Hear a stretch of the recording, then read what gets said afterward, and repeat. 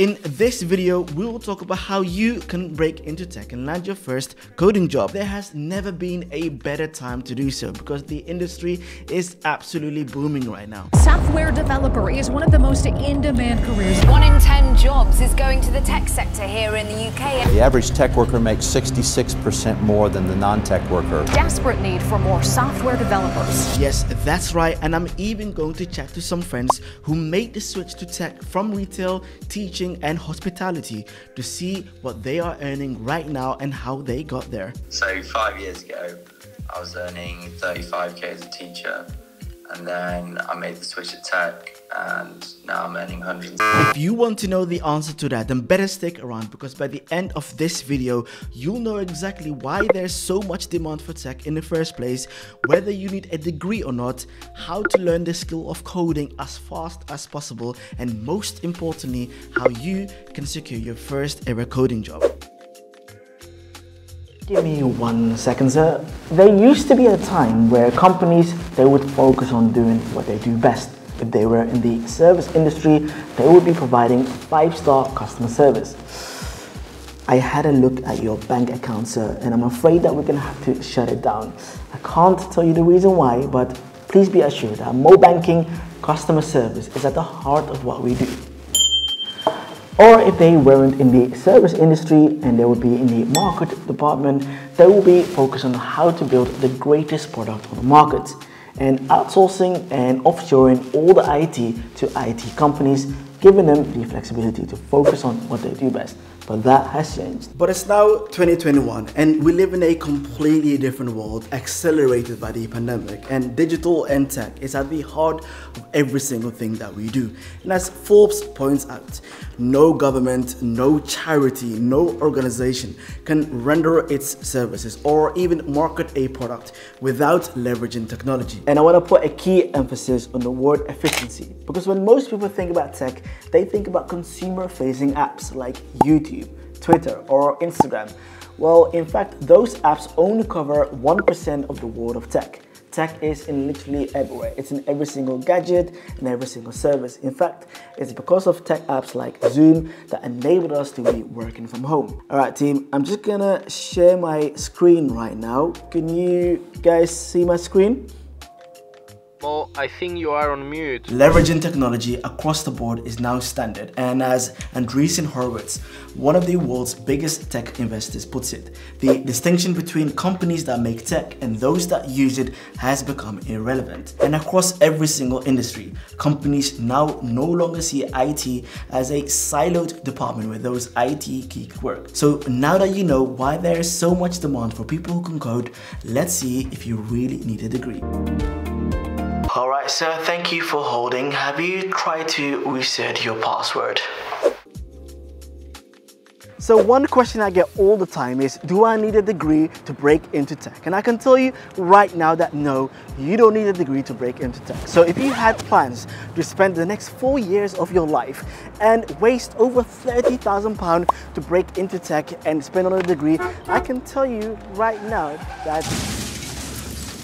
Now, in all seriousness, you don't need a degree. In fact, half of the people I know who work in tech don't have a degree at all. And if my word isn't strong enough, then have a look at these articles from tech giants stating themselves that not having a tech degree won't be a barrier to work for them.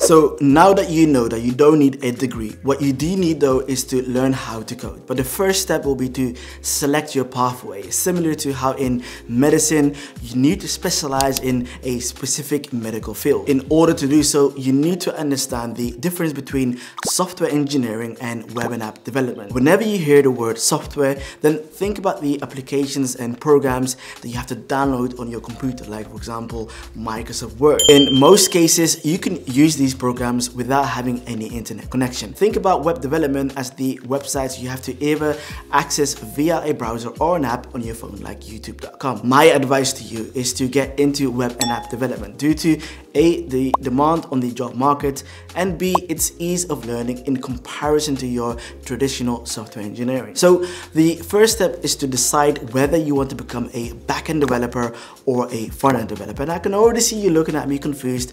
Well, in order to explain explain that, think of building an app like completing a house from scratch. If you want to build a website similar to building a property, you need to start with the foundations. And in the world of property development, that starts with the layering of the concrete walls, the flooring, the water supply, the electricity supply.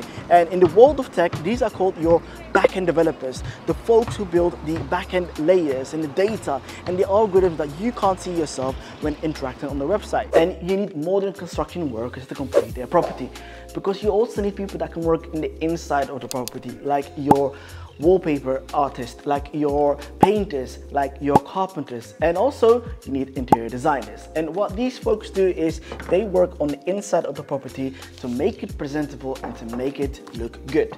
And in the world of tech, these are called your front-end developers. They turn those visuals, they turn that data into beautiful looking websites that you as the user can interact with.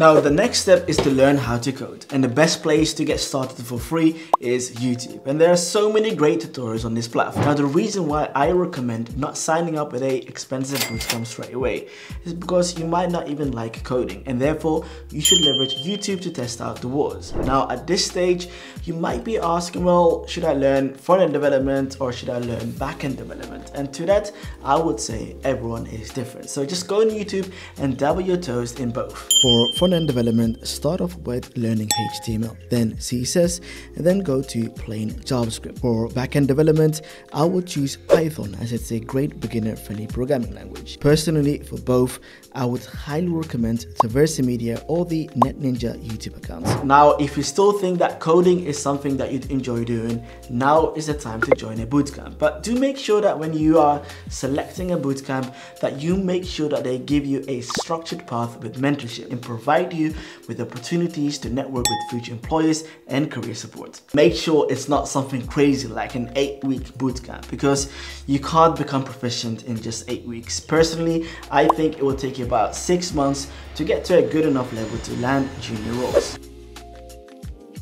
If there was one thing that separated the people that I know who actually landed their first ever junior coding role really quickly, was that they learned and built projects in public. And basically what I mean by that is that you document and publicize your entire learning journey on a daily or weekly basis on the internet. And there are a few reasons why that really works. First of all, it's a natural human bias to root for the underdog who's working hard for his or her come up. Secondly, in a world full of competition, it makes you stand out from the crowd, and luckily for you, the majority of that crowd are all hiding behind anonymous profiles and keeping a low profile. And finally, in the world of tech, nothing proves that you know what you're doing more than being able to show a list of projects that you built yourself and put out to the world, even if they aren't original. Building in public and having a great list of projects that you worked on and put out on the internet is worth 100 times more than a degree or having a great CV.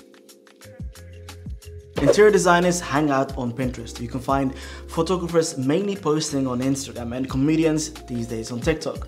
But the best place to connect with the tech community is on Twitter. Twitter has basically become what LinkedIn should have been, and it can do wonders for you in regards to connecting with other tech professionals who can open doors for you. And I highly recommend having a public Twitter account where you interact with other tech professionals, promote your own work, even if you think that's not good enough. As I promise you, if you keep at it consistently, someone will open a door for you. Do try to add value before you expect value back. And remember that most people are willing to help you if you approach them in a nice way. I hope this video has been useful. If it did, please let me know in the comments below, and do share this video with your friends. And if you haven't already, do check out these videos that can help you in your journey of becoming a programmer. Until next time, take care. I'll catch you in the next one.